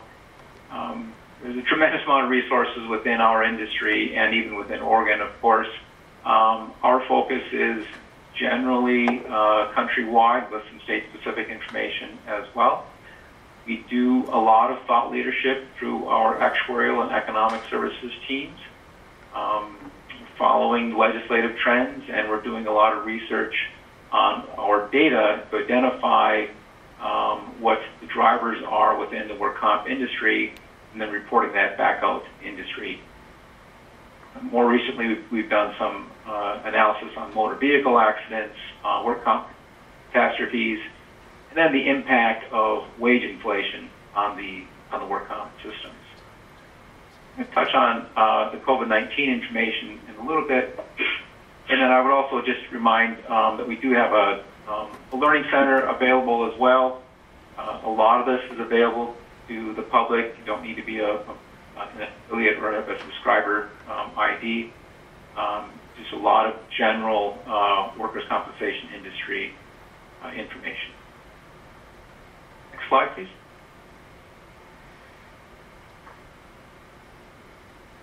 I'm going to give you one example of some ongoing research and tools that we have available.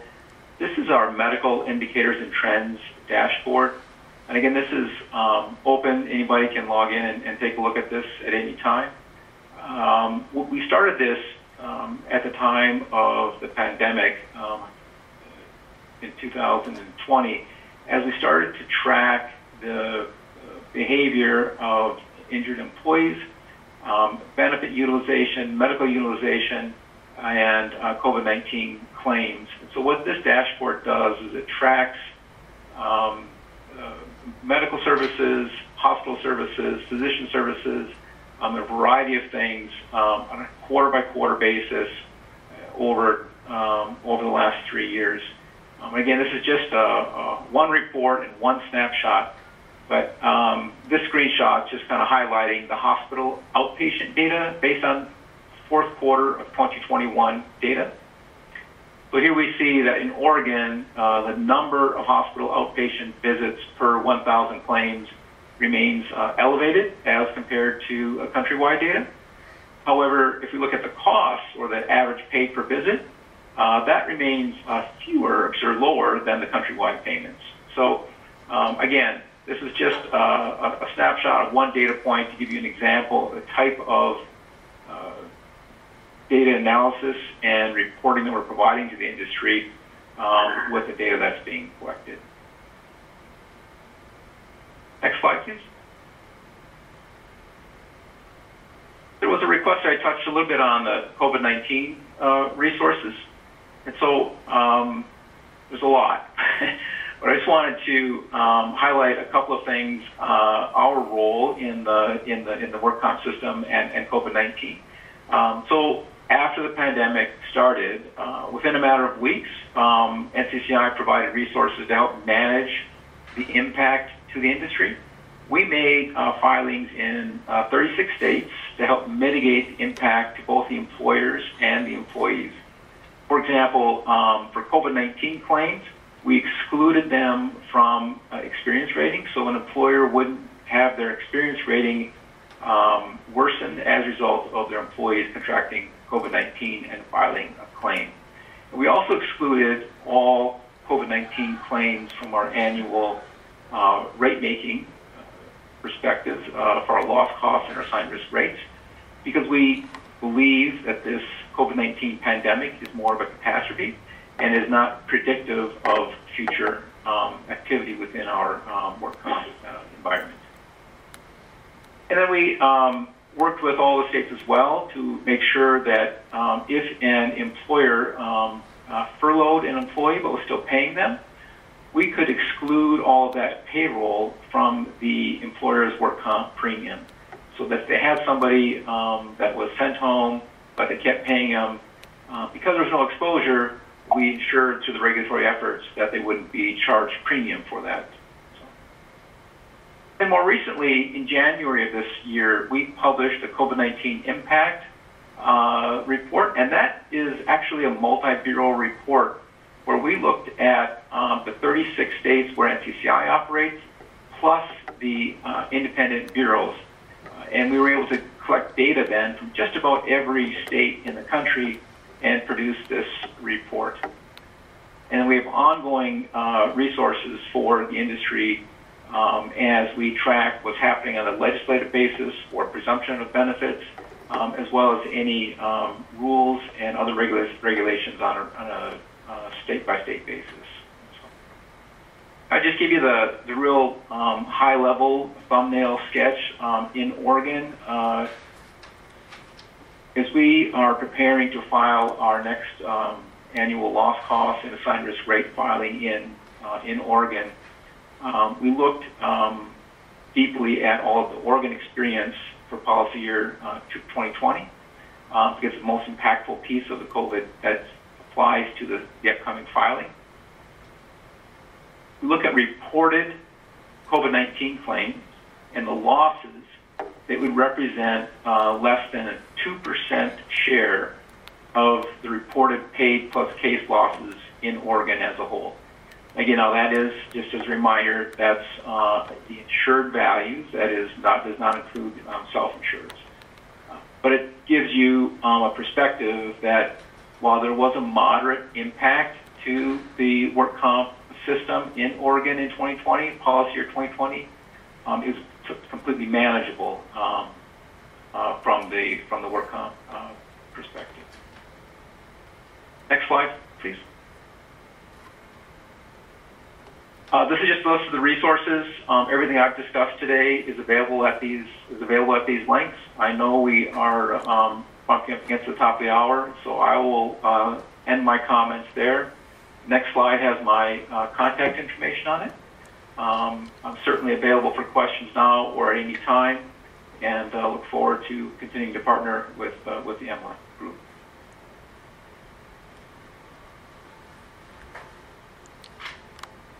Do we have any questions from the virtual folks? I got a text from one of them saying that I think there was a connection issue, but that they're back in. Okay. Patrick has... I see, I hear Patrick. Yeah, Patrick, yes, he does. Yes, yeah, that was a raised hand. Yeah, hi there. Thank you very much, Mr. Johnson. That was very interesting. I appreciated your presentation of COVID's impact in Oregon in particular, and I was curious if you were able to compare that to your reporting of other states. Was Oregon more, less, average? So I believe Oregon was a little bit less than other states. If I recall, and I can follow up with you, Mr. Co-Chair, the national perspective was about 6%, and Oregon is around 2%, but I will follow up and provide you with a more detailed answer. Thank you. Thank you very much for that. I also had another question, if it's all right. Certainly. So So my other question was, in terms of, so we are a body that is looking at proposed legislation and weighing different factors, and you said that you do support those initiatives. I was wondering, what sort of lead time does NCCI need, and who can ask for your research, and does it cost? There is no cost to ask for research from for a legislative analysis from NCCI. That is part of the services that we provide to the industry through the funding that we already receive. Typically, those requests will come through the MLAC chair or DCBS, and we are happy to provide that research. We typically need about 2 to 3 weeks to provide a full analysis, which during the legislative session can seem ridiculously long because at the speed of which sometimes these bills are moved and condensed or changed. However, we can also provide what we call an express analysis, meaning that in less than a week, we can give you back of the envelope type analysis that says, if you want to increase benefits from 66 2/3 to 80%, this is what the impact of the system will be. It will be an abbreviated analysis, and then once the legislation, we can either continue with the full analysis, or once the legislation is enacted, we would complete the analysis. Thank you.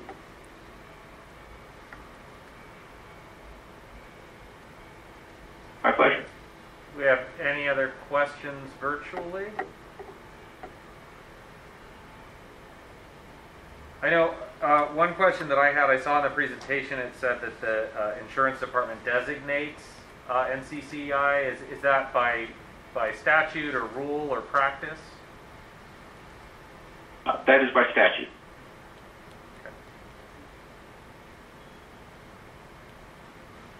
And then I think another question that I had too is, I know in the analysis, I think we got an email that had two different, it had the slideshow that you went through, and then it had the HB 4138 analysis workup that you've done.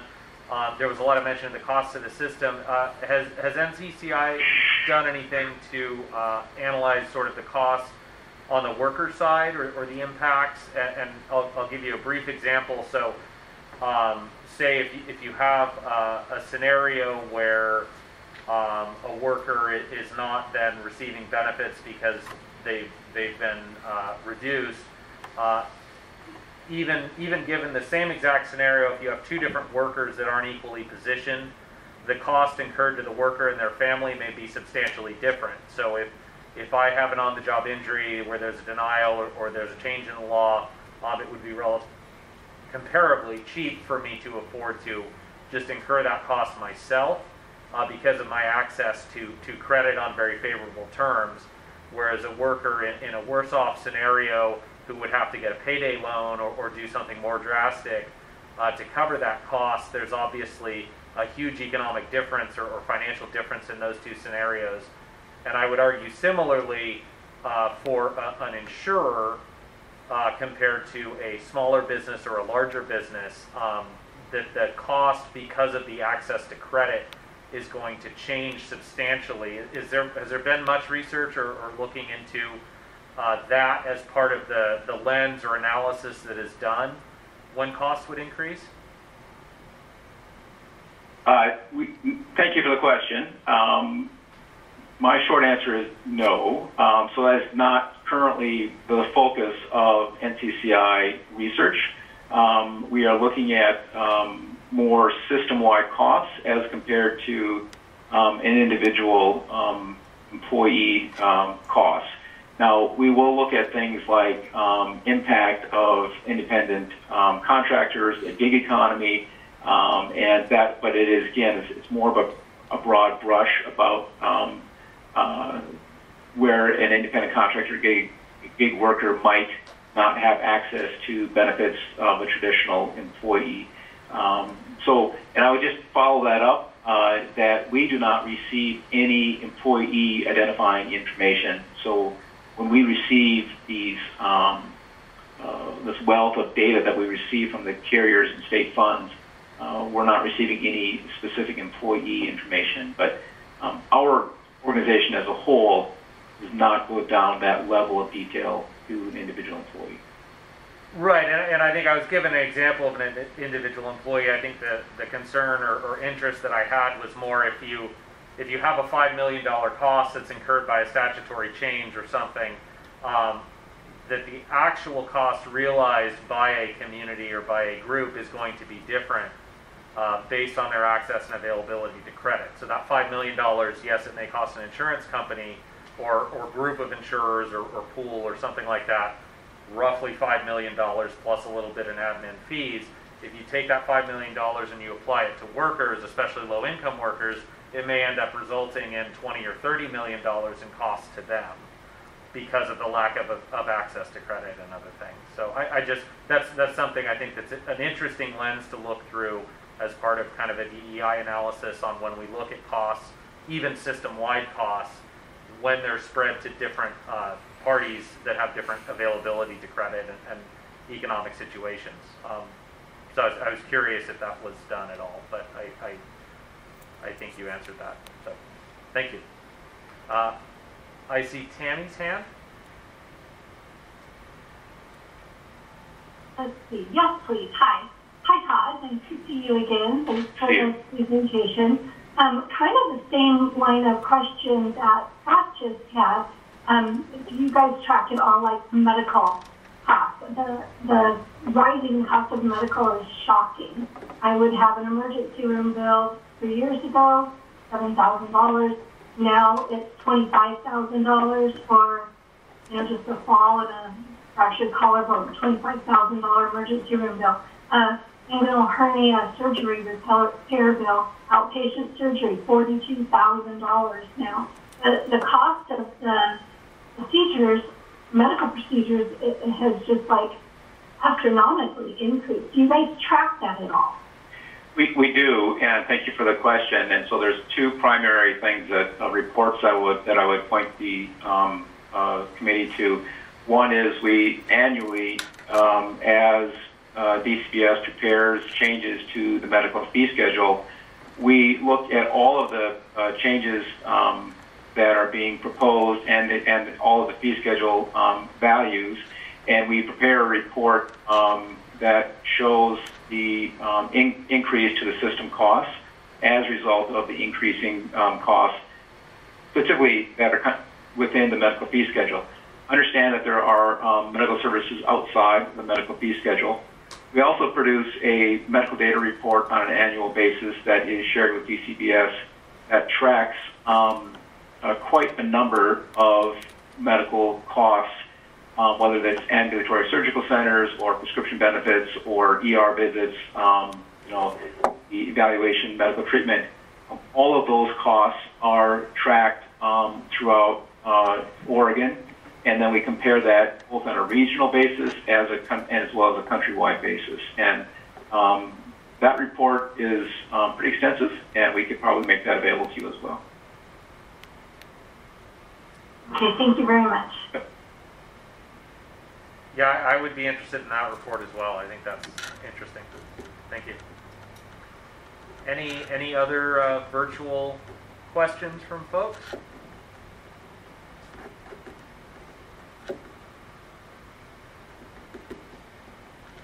Great. Well, thank you so much for the presentation. Thank you again for the invitation. Appreciate it. So I think that is all we have on the agenda. I just have two small items for the good of the order. Number one, just showing this, actually, you can't see it because my background is blurred. The DCBS has just recently published the latest edition of laws relating to workers' compensation and safe employment in Oregon. So members, for Scott, we'll give it to you now. For the rest of you, we will send this to you. What this is a compilation of a variety of chapters through Oregon ORS, not just workers' compensation, but for OSHA, so the Safe Work Employment Act is included in that. The Administrative Procedures Act, which covers administrative rule hearings. or a statute specific to BOLI and their jurisdiction over retaliation complaints for OSHA and workers' compensation aspects, such as filing a claim, and also a couple of other pieces of this. So again, we will send this to you shortly on that. Last but not least, of course, so this is probably more for stakeholders than members. The timeframes for the next round of executive appointments is coming quickly. Next Monday is the deadline for policy advisors in the governor's office to make their thoughts, to give their thoughts on appointments to the governor's executive appointments team. So if you have information to pass along, please do so ASAP, and that includes myself in that as well. So that's all I've got, Mr. Co-Chair. Great. And anything else good at the order or other comments, concerns from members virtually? No, I think we can adjourn the meeting at this point. Thank you, everyone. Thanks, everybody.